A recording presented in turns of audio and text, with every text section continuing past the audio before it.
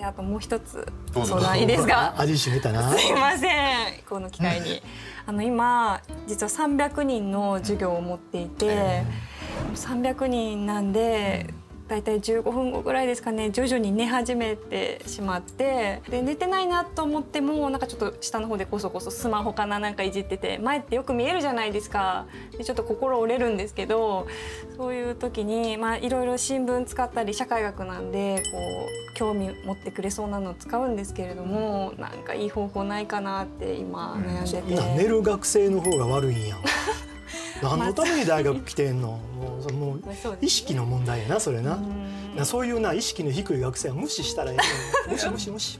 でもね、大将、今はもうそういう学生の意欲を高めるのも大学教員の仕事なんですよ。大変な仕事になってんな。考えられるのはまず授業の設計の問題ですね。インストラクショナルデザインっていうふうに言いますけど、その問題と、もう一つは授業の技術、教える技術ですね。ティーチングのスキルですね。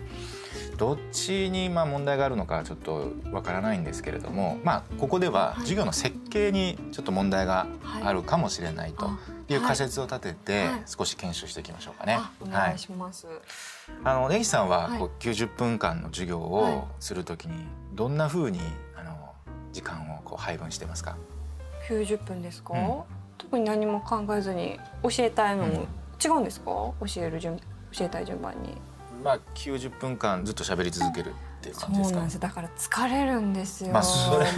それはね、乾くし。いやいや、根岸さんも疲れるけど、学生も疲れると思うんですよ。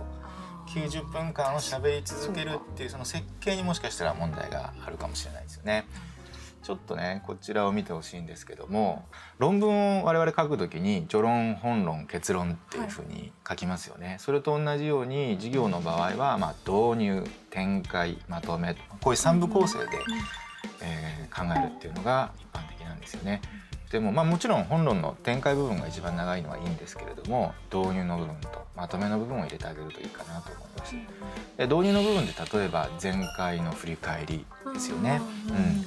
それから今回やる授業の構造がどんな風になっているのかっていう提示をする。そして注意喚起なんていうのも書かれてますよね。それから展開部分ですよね。ここは説明をしたり発問をしたり指示をするということなんですけれども、だいたいトピック3つぐらいここに入れるといいかなっていうふうに思います。で、最後はまとめですね。学習の振り返りをしたり、記憶に定着をさせたり、評価をする、それから次回の予告をするっていうのもこの辺りに入ってくるかなと思うんですよね。私もそう考えてみたら、導入のとこで結構時間使ってたわ。なんか質問、学生からの質問を受け付けてそれ答えたり、ちょっと復習したりとか、そんなことしてたな。冒頭でそうやって学生からの質問に答える授業っていうのは非常に評判がいいんですよね。もちろんその誠実な先生だなっていう印象を与えるってことでもあるんですけれども、要は前回の内容の復習をしてから新しい知識を教えるということで学習の効果も高い、やり方かなというふうに思うんですね。で、この展開部分なんですけれども、さっき15分ぐらい経つと学生がだいたいうとうとするって話あったんですよね。それはすごく合理的で、15分ぐらいしか集中力ってやっぱ持たないんですよね。そうなんですか？最近の研究なんかで言うともう5分ぐらいしか持たないっていう。短い。そうなんですよ。そんだけしか持たないんですね。そうなんですね。なので、トピックを3つぐらいに割ってもらって、それぞれにやはりちょっと変化をつけていく。これで、展開部分を集中力を持って、学習してもらうことができるようになります。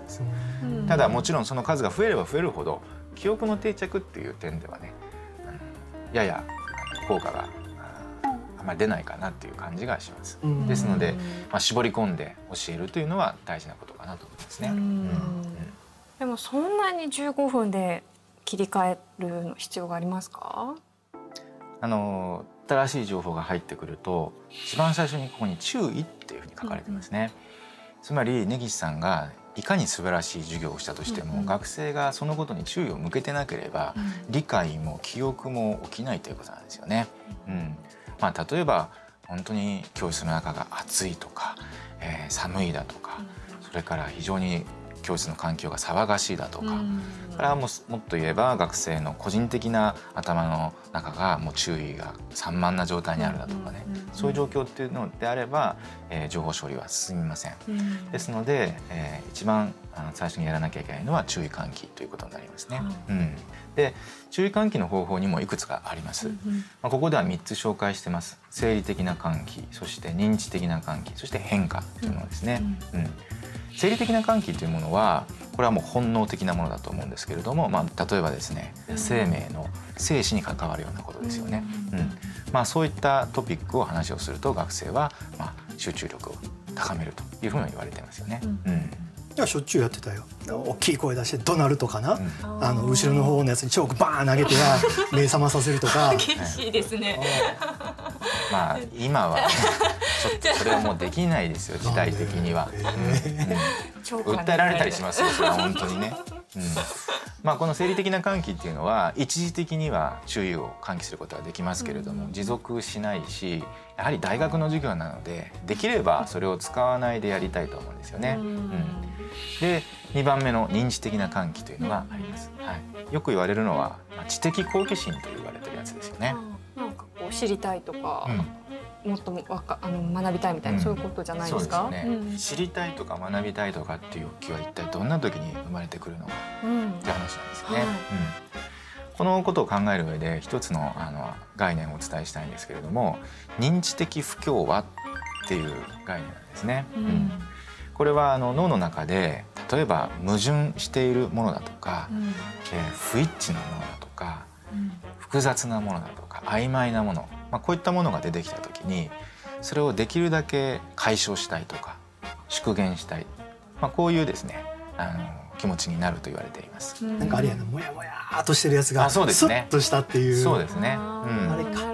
例えば小中高で経験したこういった事実があると思うんですけども、実は学問的には違う説明がなされてるんですとかね、そんな表現も有効かなというふうに思うんですね。で3番目は変化。先ほど15分に1回例えば教育技法を変える、先生が説明する内容を変える、発問をする、学生同士で少し話し合う時間を作ると、こういった方法でですね変化を起こすことができます。15分に1回というよりももう半分ぐらいでですね、7分に1回ぐらいでもそういった変化ちょこちょことあると集中力が維持できると言われてるんですね。どう根岸さん、役に立ちそうな。いろいろできそうですね。90分あるので、最初にやっぱり前回の復習から入りたいし、いろいろやってみたいです。いいね。じゃあこの悩みも解決やな。ですね。よし、じゃあ乾杯しようか。ありがとうございます。乾杯。